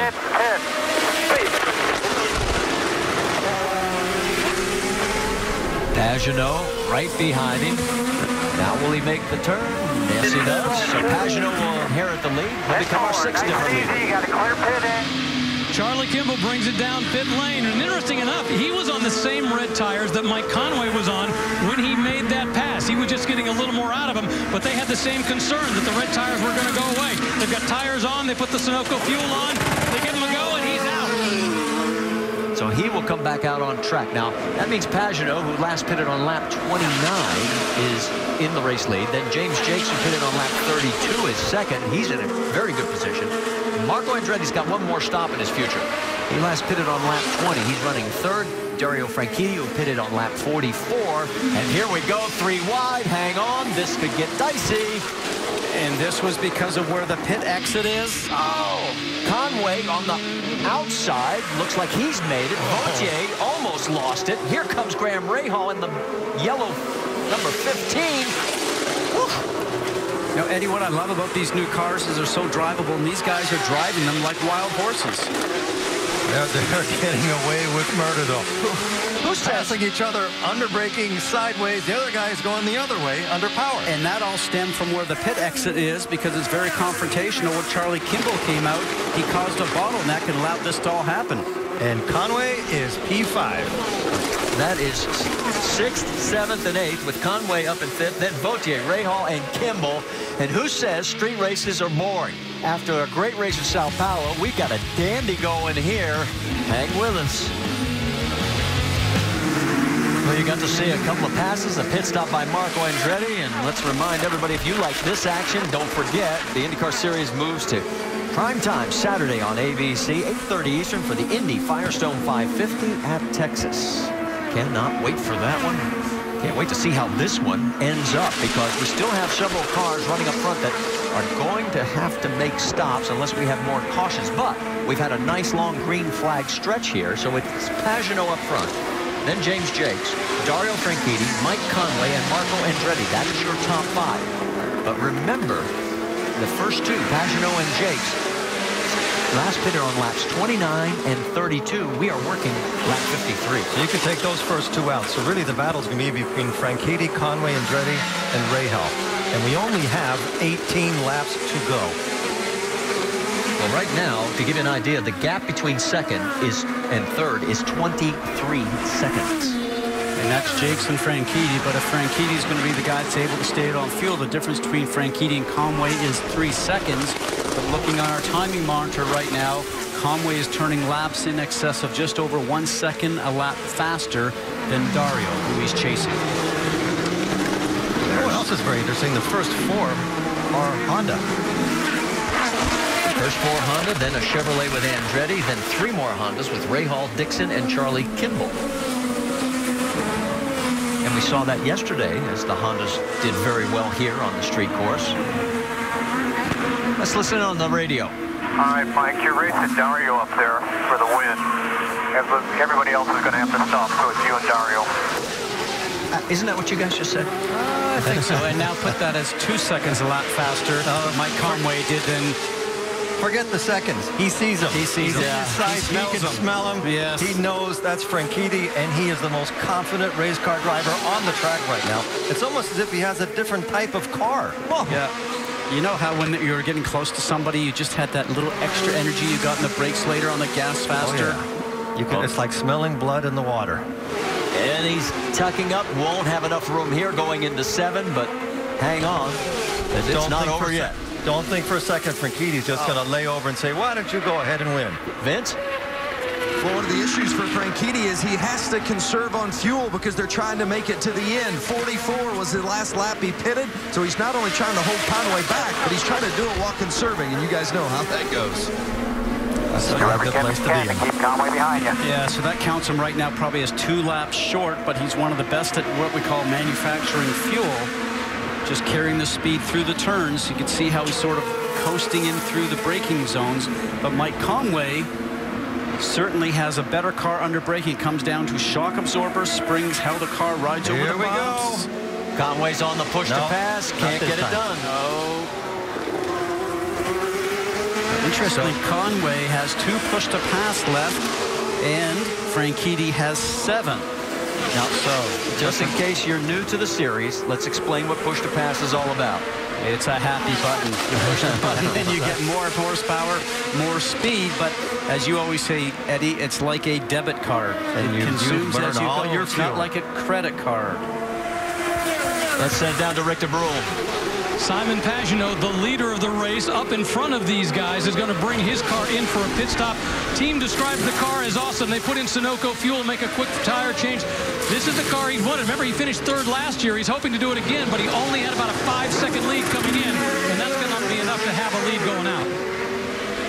That's going to be close. Remember, James Jakes, now he pitted on lap number 32, and now here you can see there's Pagenaud coming out. He's going to come out in the lead. And he is going to come out ahead of those 2. Now, Jakes, we're still waiting for him to make a pit stop, and there is Franchitti. So maybe that extra distance is going to pay some dividends for Pagenaud. It could do. As I mentioned, when Jakes came in, he just had to continue getting on the gas. I mean, I am very surprised. What we've been saying, he's going to really have to hustle on those cold tires. And a lot of these accidents on the restarts have been in the first lap, maybe because it just wasn't enough grip with cold tires and concrete. So this battle continues between Franchitti and Conway. That is 3rd and 4th. James Jakes is in front by 20 seconds over Pagenaud. But remember, Jakes last pitted on lap 32. We have 15 laps to go. James is going to have to make a stop. Go if you have to. You just heard the call from Dario's pit. Let Conway go if you have to. Well, that's going to be helpful because his times have slowed up since he's been behind Franchitti, and he does need to be ahead of Franchitti, so he has a shot at catching up to Pagenaud. And then obviously Franchitti needs to stop pushing as hard as he does because he doesn't want to come in and need a splash of fuel just with a lap or so to go. And Pagenaud's not hanging around waiting for Conway to catch up to him. He knows he's got 14 laps. 14 to go. Conway P3. Give Pagenaud's pit crew a tip of the hat because they got him out very quickly. And I think it surprised me, and it also surprised Franchitti's team, because remember they said, hey, you know something, this is for the lead.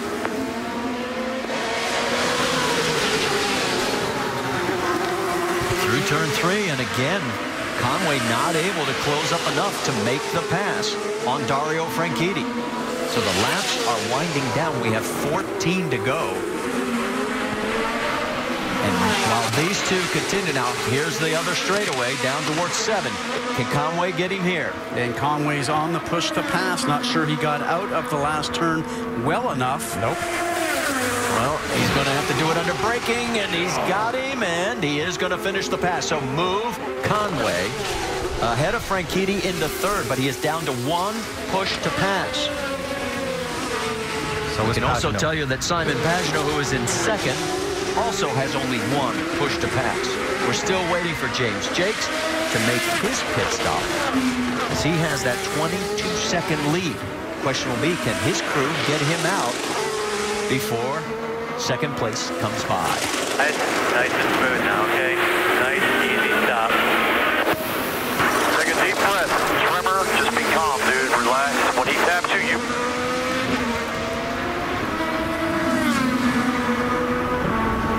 James Jakes just set fastest lap, 1 minute 17.9. That's the way to do it. Give him full credit. Boy, his star is starting to rise in the IndyCar series, that's for certain. We were talking about being tired. This is when training really makes a difference after that race they had yesterday, and this is a tough one today. 22-second lead. Will it be good enough to keep the lead when he makes the stop? This time by, there will be 12 laps to go, so he won't have to be in long for fuel. It'll basically be the tires. Rick?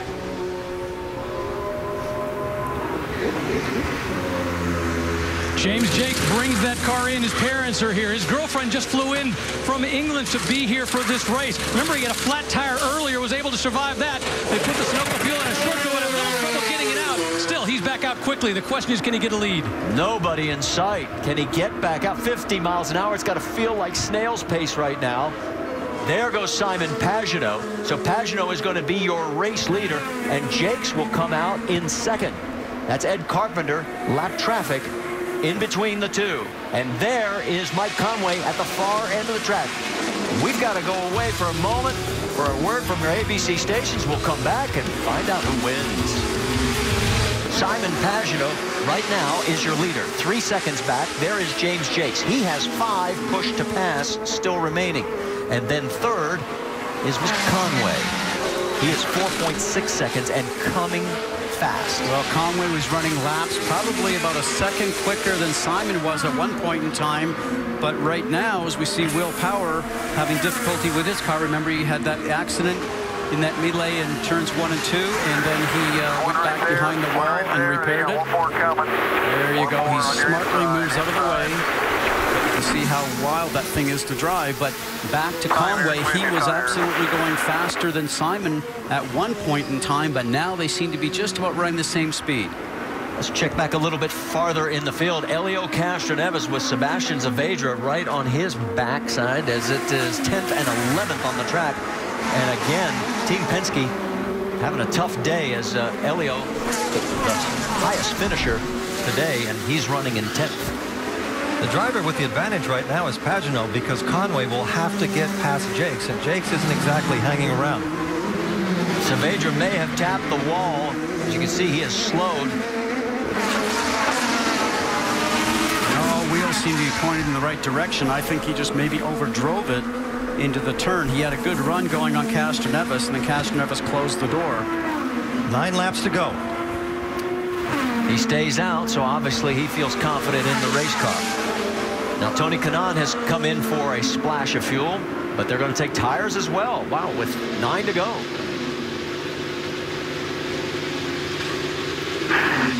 Boy, that's a long stop. It's not a splash of fuel. That was the tank was pretty dry. Well, there is Simon Pagenaud. As let's go up to speed on this drama as it unfolds with 9 to go. Up first is Rick DeBrule. Simon Pagenaud leading this race. The one thing you want to hear from your team when you're out front is that the car is awesome, and that's what they're telling Simon Pagenaud. The problem now is he's got James Jakes chasing him. James Jakes is in second place, and he has 5 pushes to pass. Therefore, if he can use those properly, if he can get up close to Pagenaud, he may be able to take advantage of that. Once again, Jakes happier with the red tires today than he was yesterday. Now, back behind him is Mike Conway, and we've seen what a tear he's been on, but he's still got to be able to catch up to those guys. A little earlier when he was on the reds, the team thought he might have actually had a slow leak in those tires, but now he's on the blacks, and he's trying to reel these guys in. Vince? Well, way back is Dario Franchitti. Franchitti's been in a fuel conservation mode. You see, he started 16th. He fell back to 18th, has been up as high as 3rd, but a top 5 run for Franchitti in this type of an afternoon is certainly a successful one, but they're trying to stretch their fuel to the end. He's being hounded by his teammate right behind him in the red car, the target machine of Scott Dixon. Dixon has 3 extra laps of fuel in his car. They're not so concerned about getting to the finish, but it's another very solid day for Scott Dixon, who had a top 5 performance yesterday. And Dixon was on his push to pass, which gave him that spurt of power to go down the backstretch and get past his teammate Dario Franchitti. You notice Dario had 7 of them. He can't afford to use them. He needs all the fuel he can get. Jakes is catching Pagenaud, and Conway is dropping back a little bit from Jakes. And Jakes is on reds. He's the only one on the first 3 to be on reds. 2 seconds, 10 seconds, 7 laps. There is Simon Pagenaud. His lead over James Jakes, 2.8 seconds. There's Jakes. Top of your screen is Mike Conway. That's 1st, 2nd, and 3rd here at Belle Isle.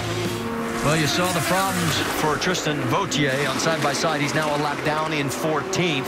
Sebastian Bourdais also got swept up in it, but he was able to control.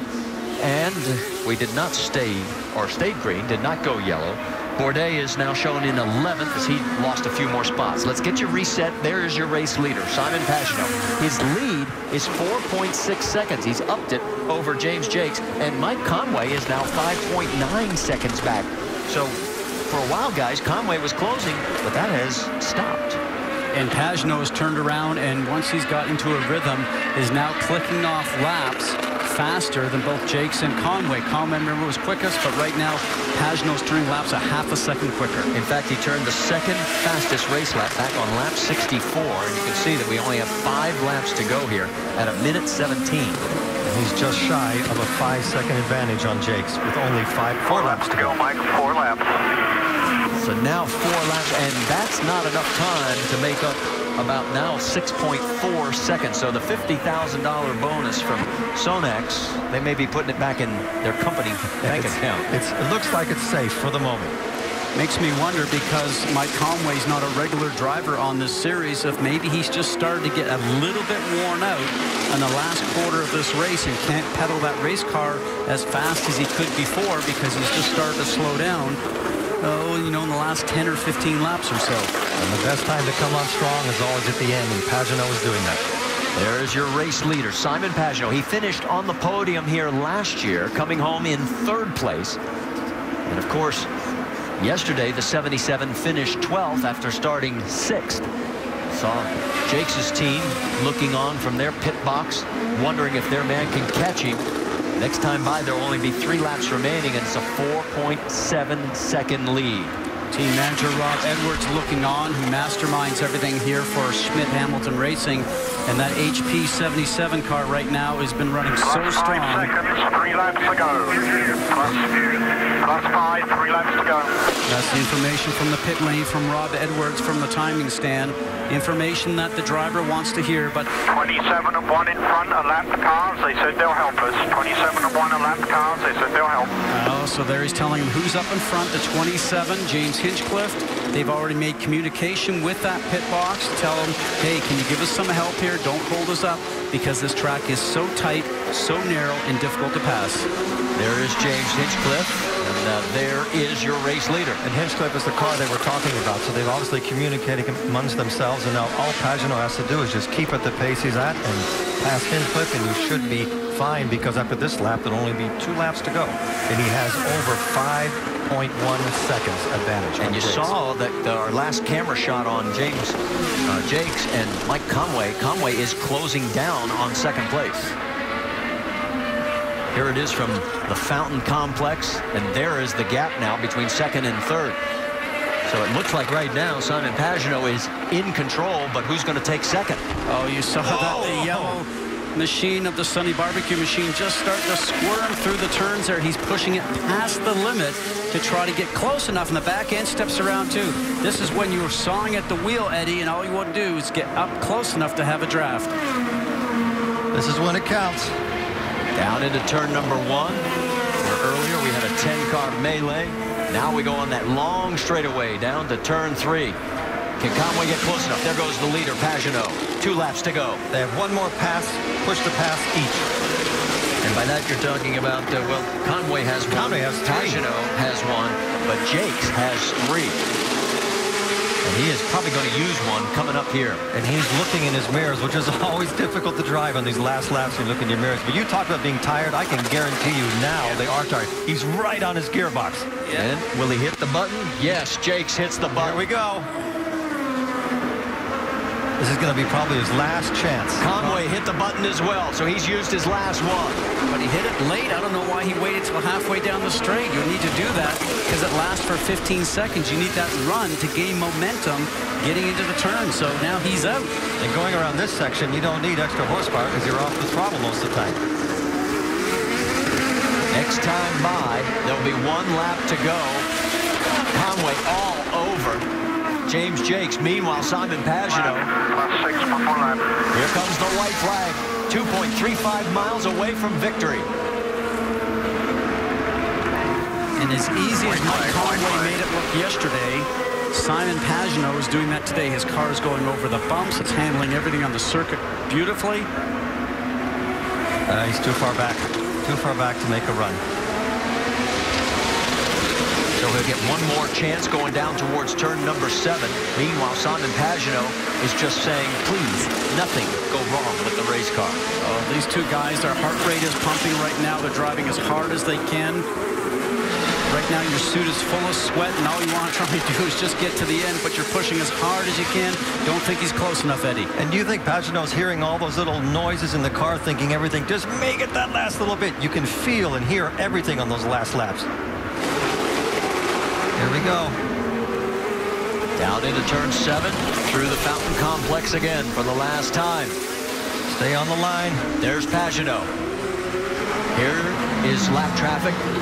The 12 of Will Power. That could play in Conway's favor. Here comes Conway taking a peek. Can't get it done. Meanwhile, Simon Pagenaud, he could be and will become the 6th winner this year. Who's going to get second? It will be James Jakes coming across the line second. Our winner yesterday, Mike Conway, third. Our third first-time winner this year, and there is a very happy Sam Schmidt. Let's send it to Jamie Little. Sam, I saw you right before this race. Did you have any idea your driver and your car were going to be that strong? Tell you what, man, fastest lap of the race. Guy's driving on a mission. He really wanted this very badly. Congrats to all the crew. Both guys worked really hard this weekend, and amen. Congratulations, Sam Schmidt. First win for Simon Pagenaud, Marty. All right, well, we're going to allow you to watch as the celebration continues. And there goes a nice drag racing burnout. Good job, Simon. There's your top 5. Pagenaud, Jakes, Conway, Dixon, and Franchitti. So here are the unofficial results in race number 2 behind our first-time winner, the 3rd this year in the series, Simon Pagenaud. You have James Jakes with a great run today. Mike Conway, well, fell too short of the bonus, winning yesterday, finishing 3rd today. Scott Dixon, Dario Franchitti, then Marco Andretti. He is now tied in the points with Elio Castroneves, who finished in 8th. There you see the 12 cars that were on the lead lap, and everybody else, well, not the kind of day that they wanted at all. All right, so as we get ready, let's send it down to Rick DeBrule. And a very excited Simon Pagenaud getting his very first victory. He finished 2nd at Long Beach last year. Didn't have such a great day yesterday, but now he's just having a hard time getting out of the car because of the Hans device. Let's wait for that moment. Come on, Simon, get out here.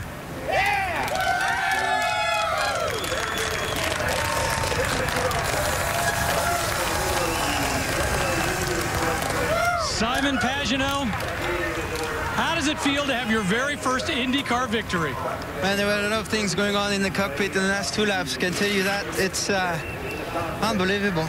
I don't know how we did it, but the car was mega fast. HP team did a fantastic job. Honda, it's been amazing. I certainly had more horsepower than anybody else out there right now. So thanks to everybody. You know, it's I want to thank my family, everybody around me. This wouldn't have happened without them, and man, it's a sweet feeling. I hope there's more to come. Simon Pagenaud, very happy, and let's give credit to that crew in that last pit stop. What a race. Honda sweeps the top 5 spots, and we've got a tie in the championship. What more could you ask for in one day?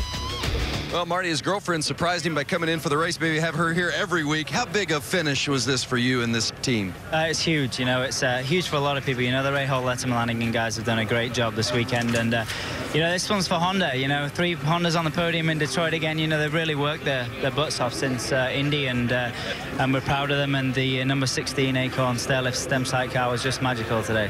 Well done. James Jakes, a career best runner-up finish today, Marty.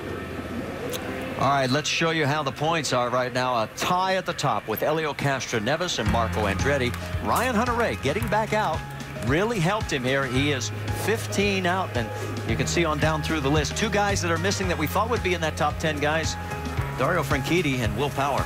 I'm still amazed at what happened today, and to see Helio Castroneves and Marco Andretti after not a very good day to make it to the front of the list is pretty special. It is, and you know something I've noticed so far is that the cars right now, being as competitive as they are, we're into this season so far, and we don't have a Ganassi or a Penske car winning a race so far. The deepest that the Team Penske has gone into a season this far without a win, 1978. That's how long it's been. Usually they have at least one by now. But they are leading the championship. Even with all those problems, they're leading the championship. So I would never take Penske out of this, but we are going to a very fast track next. Well, coming up next is ABC World News or your local news, except on the West Coast. Now, our next IndyCar race is next Saturday on ABC. It's the Indy Firestone 550. That's at Texas Motor Speedway. We're on the air at 8:30 Eastern. Congratulations again to that man right there, Simon Pagenaud. This has been a presentation of ESPN. For entire ESPN on ABC crew, I'm Marty Reed. Till we meet again. Back to racing at Belle. Whoa, and look at the start by Conway. Big crash, A.J. Allmendinger. Whoa, now more contact. Whoa, and he got close to the wall. Oh, contact. Several cars going around, and now we have a major melee. Simon Pagenaud will become the 6th different winner this year. And there is a very happy Sam Schmidt.